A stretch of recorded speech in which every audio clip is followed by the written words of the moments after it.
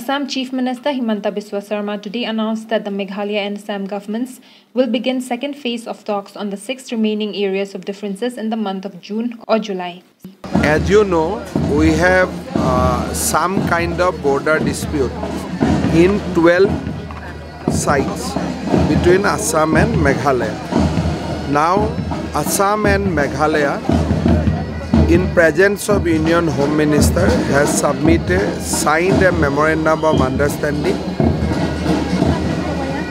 basically for solution of 6 disputed sites. So now Survey of India is working. According to our memorandum of understanding, they will put border pillar, and thereafter the entire agreement will be formalized.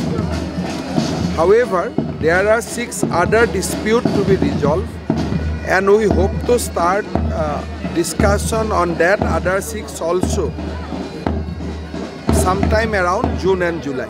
It may be reminded that on the 29th of March, the Memorandum of Understanding to resolve the border dispute in 6 of 12 areas of differences was signed by both the governments. On demands by the opposition to revisit the agreement, Sarma said, that agreement has sealed and signed. There is a demand from Assam opposition also to revisit. But I have answered in the assembly that after all these are lands belongs to India.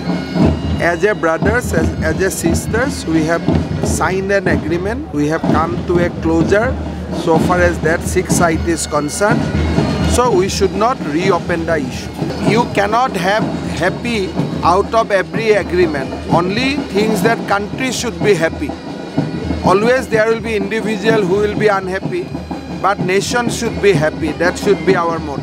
I don't want to comment anything on the opposition in Meghalaya side, because this is a duty of the Chief Minister of Meghalaya to handle any congratulation or any criticism.